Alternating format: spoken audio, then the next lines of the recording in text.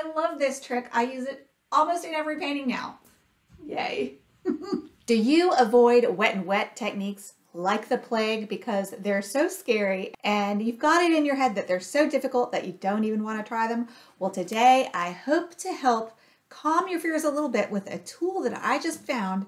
It's actually a test that you can do to make sure that you do not run into the dreaded cauliflower. What's a cauliflower? A cauliflower happens when you're painting wet and wet, and then your painting kind of half dries, and then it gets to that magic time when if you drip too drippy a paint in it, it cauliflowers. Let's take a look at what cauliflowers look like. I'll take you on a little tour of my gallery here, which I've lined up with some cauliflowered examples for you. This is the other side of my camera right now. All right, so I like to actually use cauliflowers. And here is a perfect example. This pom-pom is a huge cauliflower. And often mistake cauliflowers look more like this, where you've had a smooth, beautiful wash and then you make a mistake and you drip too drippy of paint into your half dry paint and it creates a cauliflower. So that's a cauliflower, and it usually happens when you're painting wet and wet. But here is an example where I used what I call my push technique. And that's when I drop clear water. I drop the clear water like right here on the white, and it pushes into this dark, thicker, half wet, half dry paint, and it makes these beautiful furred out effects. And this is a work in progress. This is a boo reference photo from my friend Karen Sturzenegger of a boo who lives in Zanzibar, but I used little tiny cauliflowers in the background to give it some interest. Just really delicate, light little cauliflowers, and I do that all the time. And so I'm going to show you in this tutorial how I do that. Want to come say hi to everybody? Hi, everybody. What's your name? Parker. And why are you home with Mommy today? Because I'm sick. I will talk to you a little bit at the end of this video about a bonus tip about another trick that you can use to make sure that you're getting cauliflowers or not getting cauliflowers, and how you can control that even more effectively. I hear from students online all the time that one of their biggest flaws as a painter is they're not good at waiting for their paint to dry. So this test will also help somewhat with that, I think, because it will give you a test that shows you if it's okay to paint on your painting or if you do need to let it dry. Can't get a break.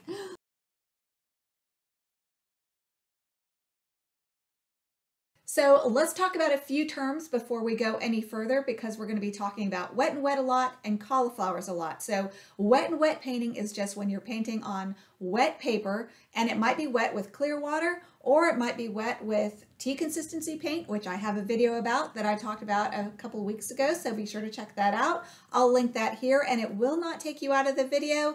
It will just cue it up for you to watch later. Wet and wet technique is considered one of the more difficult techniques because it depends on your timing a lot to get the technique and the look that you want. So if you go in with too wet a paint or too dry a paint or too drippy of a brush or too wet of a brush, it can affect how your painting looks. And it's a lot easier to lose control with wet and wet techniques than wet on dry techniques, which wet on dry is a wet paintbrush on dry paper. Before I get to this trick, I want to show you why it's so important to me personally. I love to use cauliflowers, so I want to show you a little demonstration of how I use cauliflowers in a lot of my work, almost every painting. So one of my favorite things to do with wet and wet techniques and cauliflowers is to splat clear water on my backgrounds to get a textured look. But the problem is, when do I splat the water? If I splat it too soon, the water droplets I splat will just disappear into the painting smoothly and nothing will appear. There will be no beautiful texture. If I splat it too late, then I won't get any texture because it will be too dry and it won't show up. So I've needed a test for a long time, and now I have one. Okay, you have waited long enough. I want to share this test with you, and it comes to you courtesy of Jean Carbonetti in her book, The Tao of Watercolor. And she uses cauliflowers a lot in her work, and she developed a test to make sure her paint is ready to receive splats of water or drips of water to create the cauliflowers perfectly to get the effect she wants. So her test is this. You're painting along happily, you decide, I wonder if my paper is at the cauliflower stage because I want to prevent that or I want to cause that. I'm going to do the thumbprint test. What's the thumbprint test? The thumbprint test is when you push your thumb into your wet paint. If the wet paint holds your thumbprint, it is in the cauliflowering stage. And if you splat water on it, drip water on it, go in with too drippy of a paint, you run the risk of cauliflowers, which might be good. It might be bad. Now, conversely, if you want to see if you can keep painting without running the risk of creating cauliflowers, you can do the thumbprint test. And if you do the thumbprint test and it doesn't hold your thumbprint, then it's probably still safe to paint in that area without getting cauliflowers. Okay, and just remember, if you want to learn more about cauliflowers and how to use them and how I use them in my work, I will link a free video here. And now for the extra bonus tip, and that is to use different paints depending on how much cauliflower you want. If you don't want a lot of cauliflowers, I found that heavier paints, which makes sense they don't move as much, is like ultramarine blue, cobalt blue, burnt sienna. These are paints that don't cauliflower as much. And I have had the experience of trying to create cauliflowers like for my snow paintings and nothing. I don't get hardly any cauliflowers, and if I do, they're really soft and subtle, and they do not look like falling snow. Whereas if you use finer grained paints, like staining paints especially, I think, I've noticed like the phthalo specifically, phthalo's cauliflower really heavily, really dramatically, and also they respond to salt effects really dramatically. So if you're painting those snowy scenes and you want to have salt effects and cauliflower effects, use phthalo blues, which if any of y'all follow me, you know I don't like phthalo blue. It's too staining, it's hard to fix.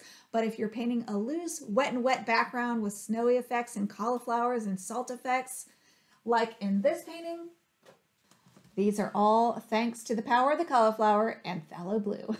So that's a really good paint that really cauliflowers out. And in fact, on the website handprint.com, he measures all different kinds of characteristics of paint. And one of the things that he measures is how much it cauliflowers. And so you can look up your paints and see which ones cauliflower more or less. If you go to handprint.com, I will put a link below for that as well. Hey, do y'all want to hang out a little longer? It's the next day and Parker's in school and now I can think straight. And it took me forever to just edit all that video that you just saw, but I had more things I wanted to show you, but I forgot so much stuff because it was so crazy yesterday. I'm sure a lot of you can relate to any of those who have kids or have had kids. It gets nuts, but I want to show you a few more things. So I also don't know how good of a job I did at communicating how key timing is. And I was thinking about making this a whole nother video about how the secret to advanced watercolor painting, a lot of it is timing. And that's what's so exciting about this test, because it helps you figure out if the timing is right to get more advanced effects that come from using more watery paint or avoiding cauliflowers or creating cauliflowers. Did I get that across? I don't know. But anyway, do you guys want to see more of this book and why it's so inspiring? Also, I want to put a picture up here. I'm going to put a picture up on screen right now. Let me move over. I'll put it right here. Of Yutaka Murakami's work. And he is one of the ones that really inspired me to paint with cauliflowers because they make such amazing fur effects. And also Andre, is it Pavanok? His paintings are amazing. He uses cauliflowers too with Sumi ink. And I just did this Sumi ink chick, and I'm sure I will have a video coming up soon of this Sumi ink chick. So those creators really have inspired me, but also Jean Carbonati has inspired me. So I went to World Market the other day and looked at these pretty plates. I think they're so cool for making palettes. All right, so I have a few of her paintings bookmarked where she has used cauliflowers. Is that gorgeous, or is that gorgeous? She even used cauliflower effects for these little ripples. You can tell the way they're kind of cauliflowered out. There's another cool one that she did. And she even used cauliflowers to create flower looking components in her painting. Look at that one.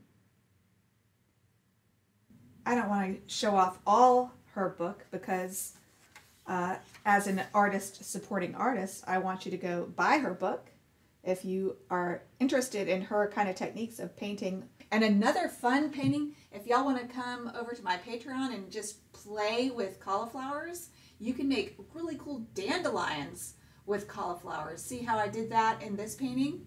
And I did like 5 other paintings of dandelions with cauliflower techniques. So I need to do more of them. They're just so fun.